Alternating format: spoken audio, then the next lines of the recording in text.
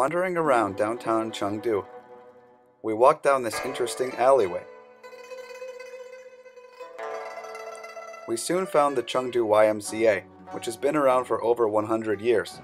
Of course, we just had to sing. Fun to stay at the YMCA. We then headed to the Wenshu Yuan. Originally built in the Tang Dynasty, it used to be called the Xiang.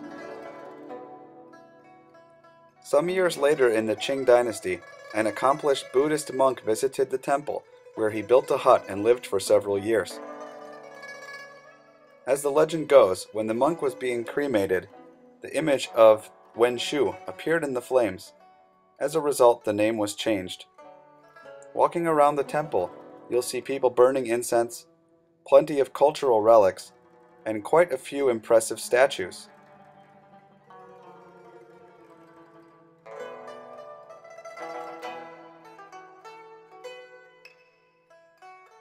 There's also a very peaceful garden here, with a nice little pond and some creative landscaping. It's a great place to escape from the hustle and bustle of the rapidly developing city beyond the temple walls. Speaking of the developing city, there are cranes everywhere you look. In terms of getting around, Chengdu now has a 地铁. 虽然地铁只有一条线，但是很方便。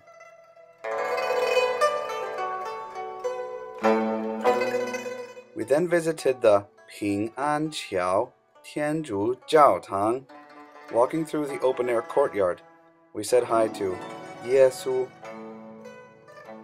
as well as his mother. Next door there's a church just for her, the Immaculate Conception Church. It's been around since 1696 and was named the Roman Catholic Diocese of Chengdu in 1946. We went inside and had a look around, but with our bellies rumbling, we headed out for dinner. We went to 胖妈火锅, which came recommended by our hostel. Obviously, this place is popular with the locals. We were seated around a vat of boiling oil full of chili peppers, and we ordered 土豆, 木耳, 白菜, 羊肉. You just throw the food into the pot as you please. We even tried some 千层肚. It's good to mix up a bowl of 芝麻油, which helps to ease the numbing sensation. After a few minutes, it's time to dig in.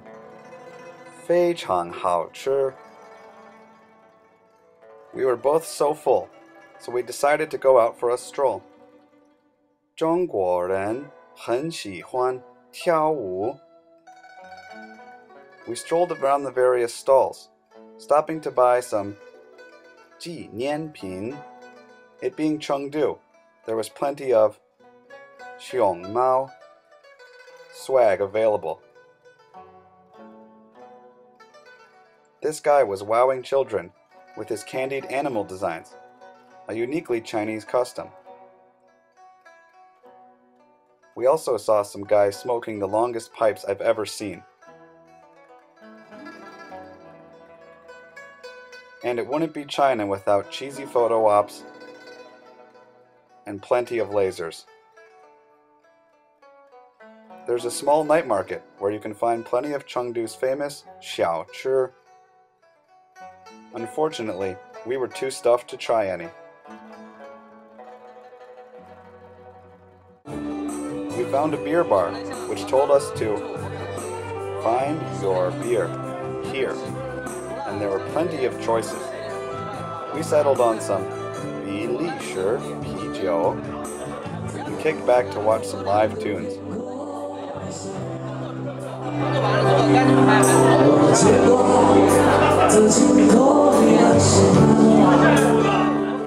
After a night of drinking, sometimes you just want to grab your gumar and stumble home together.